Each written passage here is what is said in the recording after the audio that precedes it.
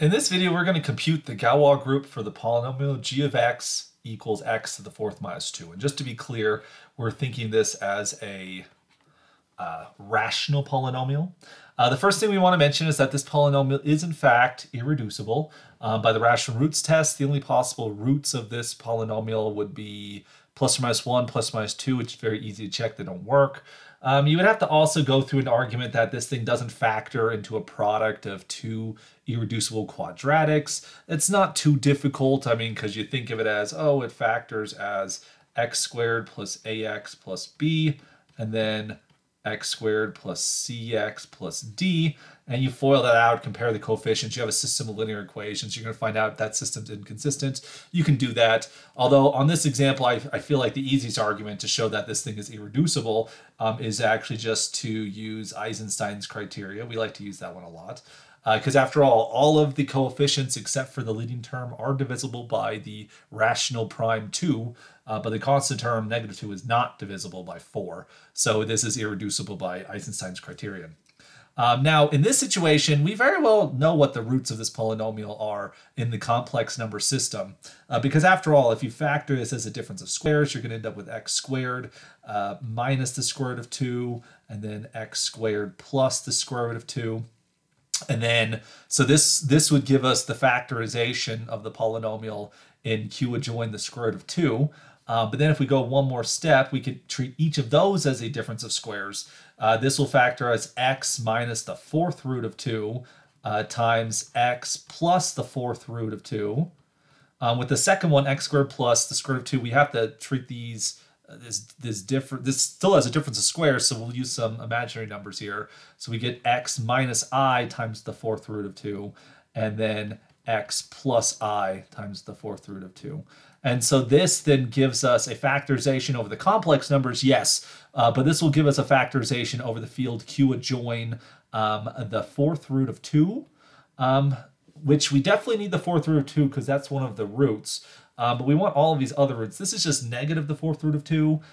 This is I times the fourth root of 2, and this is negative 1 times the fourth root of 2. So notice if I adjoin I onto that field there, I can produce all of the roots of this polynomial. So our roots, just so we're clear, are going to be plus or minus the fourth root of 2 and plus or minus I times the fourth root of 2. Those are the four roots of this polynomial in the complex number system, for which clearly if I adjoin the fourth root of 2, I'm going to get plus or minus the fourth root of 2. And if you also include I, those will produce these ones. So I should be saying this field adjoin x, right? This field adjoin x. That's what I meant to say there. And so that tells us that the polynomial does in fact split in this field, but is it the splitting field? It contains all four of the roots, right? Is there any smaller field that will contain all the roots? We'll have to investigate that one in just a second, but we can claim that in fact I claim this is the splitting field, and we'll show that is the case in just a moment. All right, so as we investigate this, the splitting field for this polynomial g, let's for the moment call it E, okay? If we look at it over Q, this degree will have the same order as the associate Galois group of E over Q, for which we're interested in what that is. And so let's actually say that the Galois group here, Galois of E over Q, just for convenience, I'll call it G for short. All right, so we're interested in computing this G like so. Now, a very nice trick that we can do here is that if we look at just the fourth root of 2 here, this is a real number. And so I definitely can separate the fourth root of 2 from this other element I over here.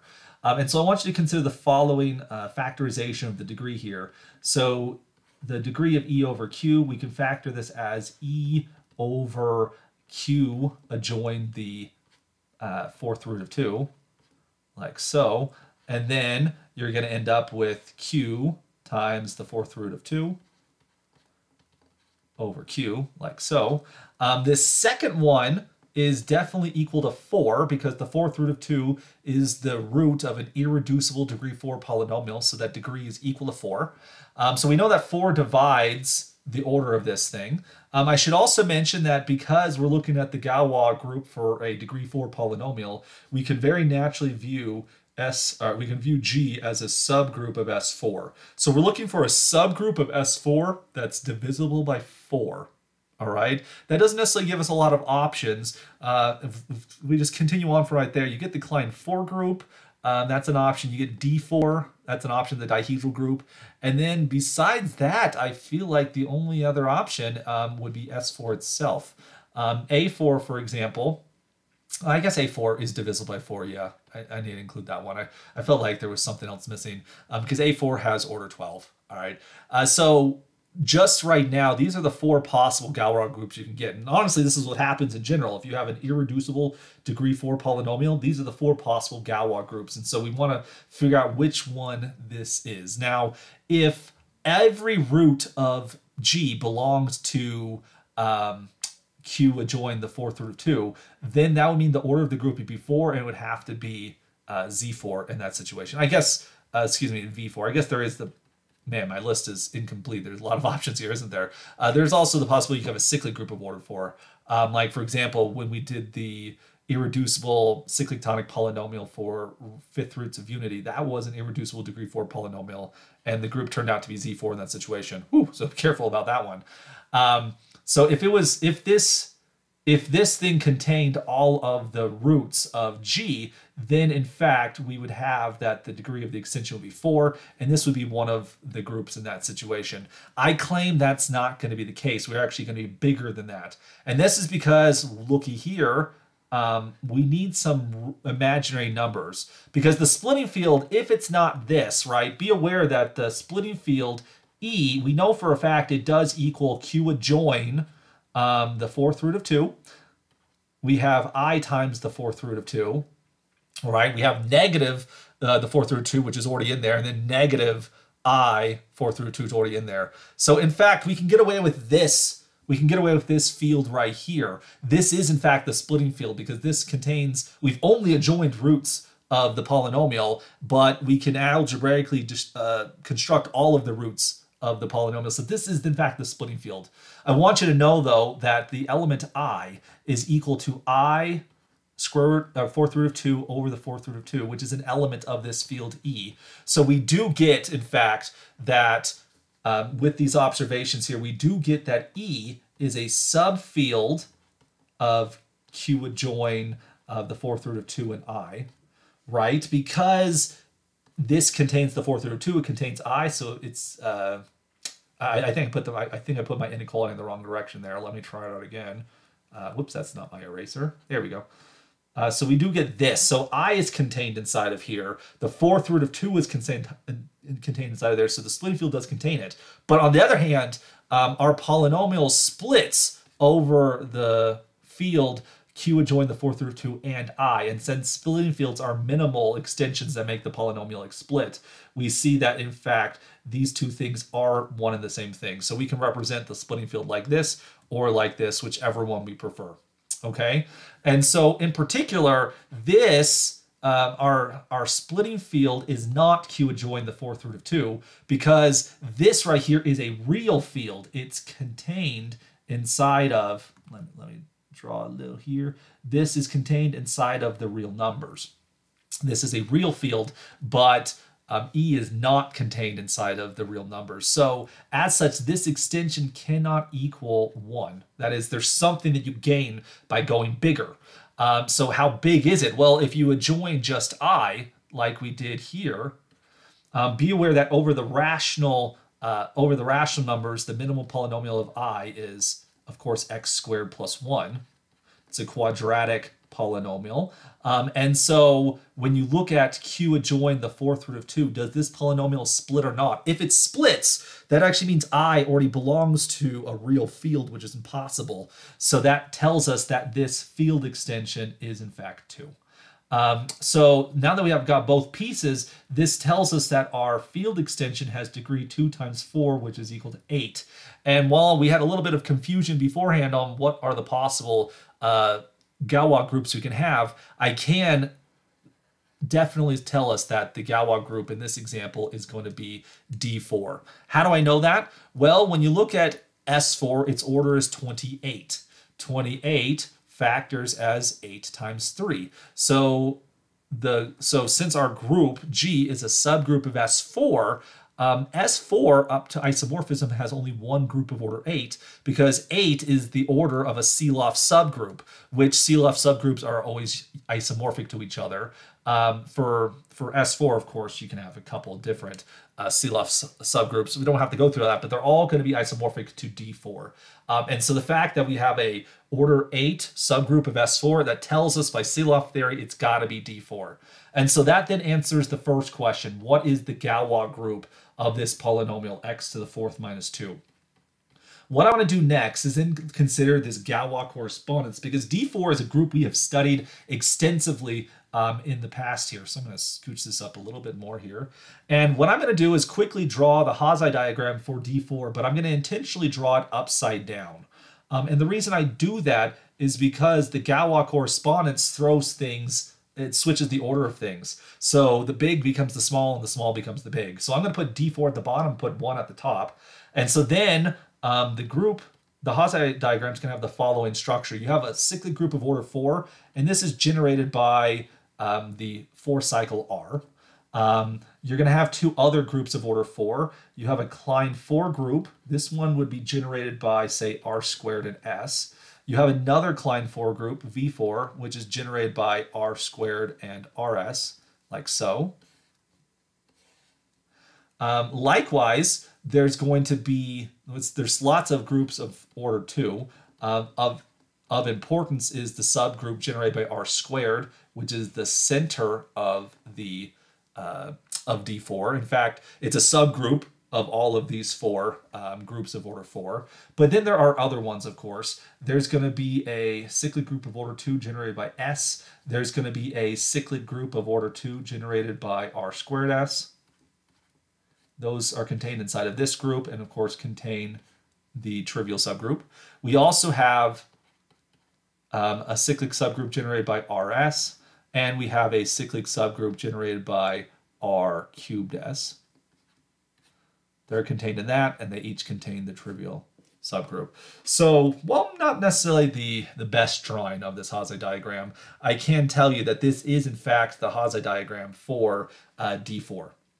And so the question then comes down to what's the correspondence? I drew this Hasse diagram upside down because that's how I want to look at the lattice as in terms of fields. So the big corresponds to the fall because Galois correspondences are order reversing.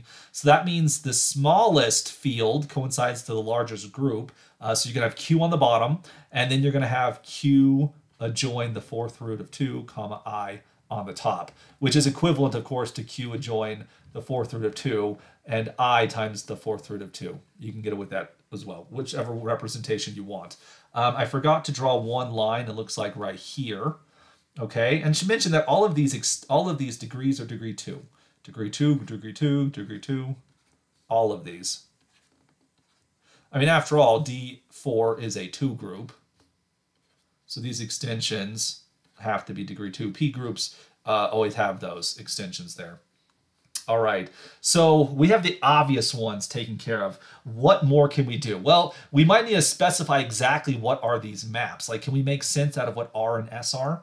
So R is going to be a 4 cycle. The 4 cycle is going to be constructed by permuting the 4 roots of our polynomial g of x. And so for our representation, we can take R to be the 4th root of 2 maps to I times the 4th root of 2, comma, negative 4th root of 2, and then comma, negative I 4th root of 2, like so. So if you think about that just for a moment, R is going to be this 4 cycle. It's going to permute cyclically our 4 roots. So it goes from a real one to the imaginary one to the negative one to the other imaginary one, and then back again to the positive one. And so that's what our permutation is going to do. R cubed would do similar, but work through this thing backwards. What's going to be fixed by this operation here? Notice that we send a real to an imaginary, purely imaginary, then back to a real, then back to a purely imaginary. What does it do to I? after all.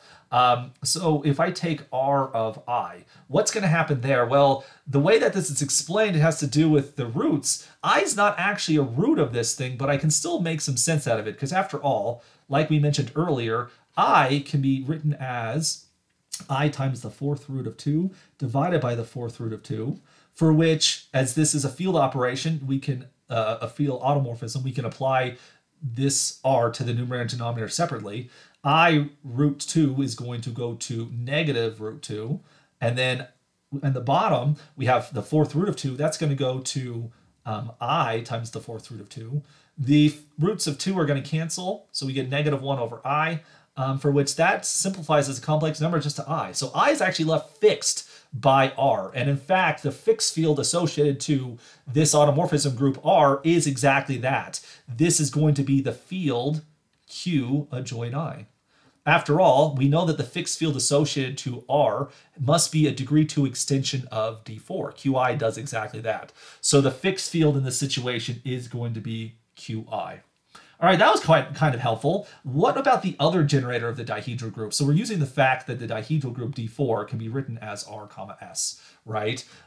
What about the other maps? Well, R squared is relevant to bring up here. What does R squared do? R squared is going to swap these two, so we end up with the fourth root of 2 minus the fourth root of 2. And then these two are going to get swapped, so you get I fourth root of 2, and then negative I fourth root of 2.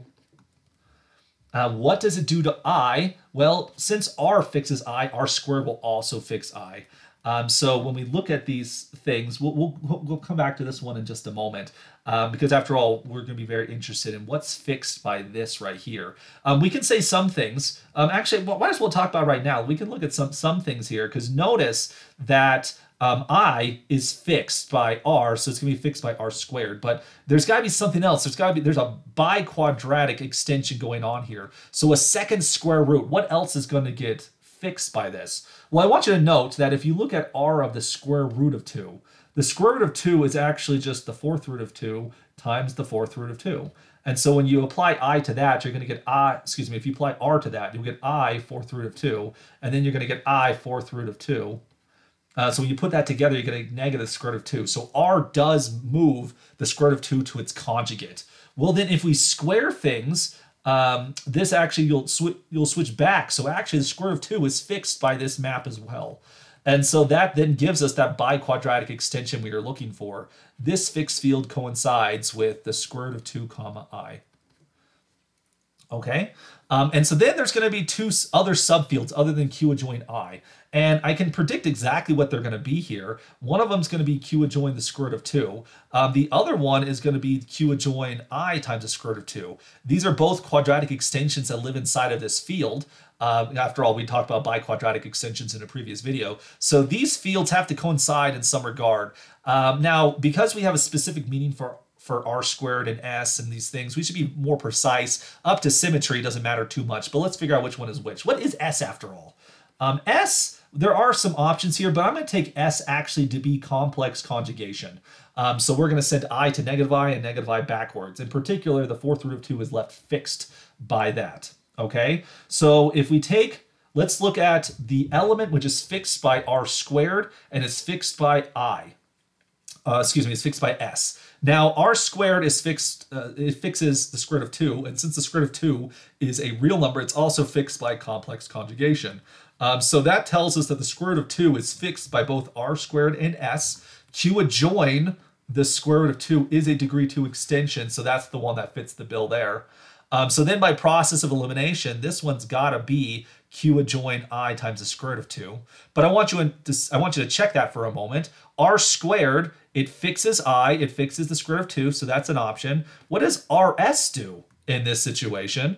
That one can be a little bit more difficult, but I'm going to squeeze this over here for a moment. What would RS look like? So if we write this as a permutation, RS is going to look like the fourth root of 2 is going to swap with I times the fourth root of 2. It's going to move around I and negative I. And then lastly, it's also going to move around negative the fourth root of 2. Let me scooch over a little bit more. and negative I times the fourth root of square root of 2.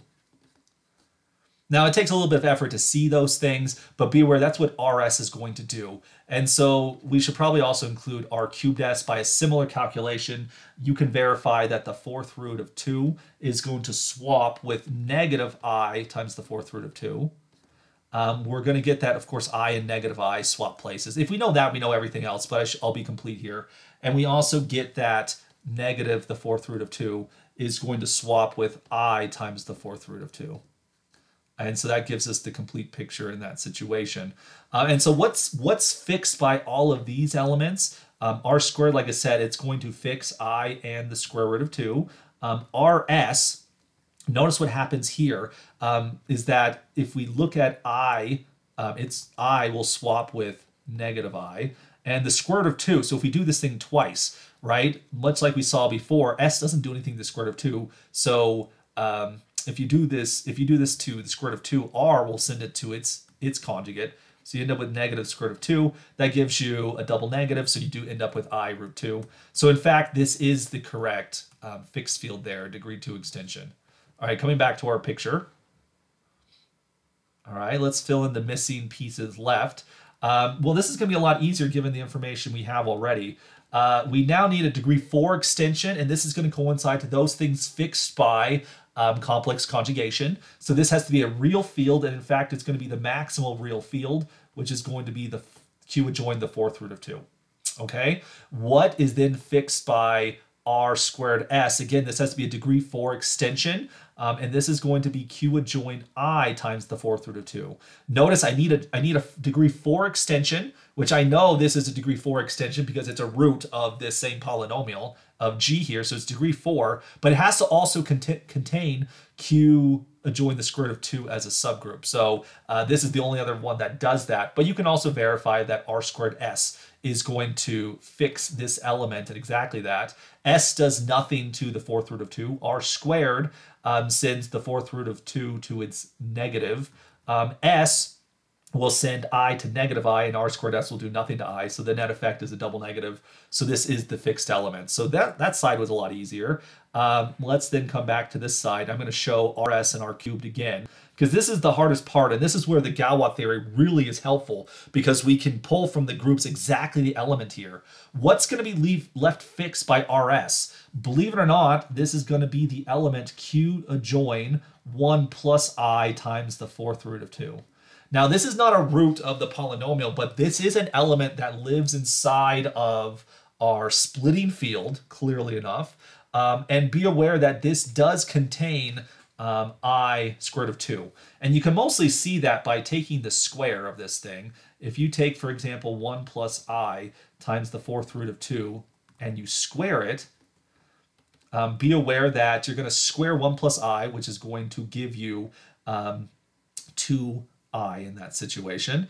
You square the fourth root of 2, you're going to get the square root of 2. You can divide by 2, and thus you obtain I root 2. So this seems like an appropriate candidate right there.